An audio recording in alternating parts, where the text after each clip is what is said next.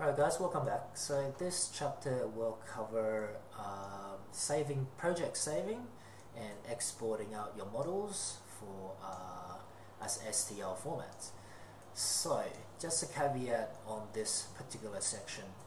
I am having issues with project saving, and sometimes saving projects, it becomes corrupt and I'm unable to reload the project again.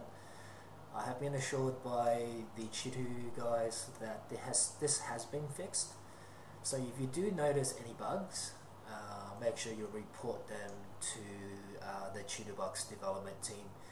There is a forum on the website under the communities menu. So when you sign up for ChituBox, you will automatically get access to the forum, and I highly suggest that you participate in the discussion.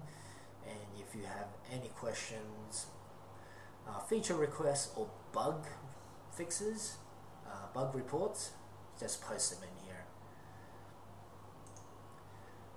So to save your project, just go to the menu and then save project, and then this will be saved under a format called ChituBox.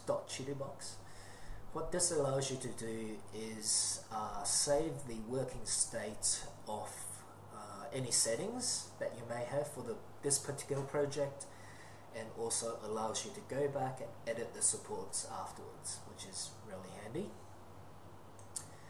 And then to export out your model, supported model as STL, simply click on the menu, click on Save As. You can save out as STL or OBJ formats to use in other programs. So when you're doing this, just make sure you give it time for it to write. I did at some point close the program too quickly and it failed to write the complete STL. So after you've clicked on save, just give it a few minutes to write the STL. And you can always open up the STL to check it that it has exported correctly.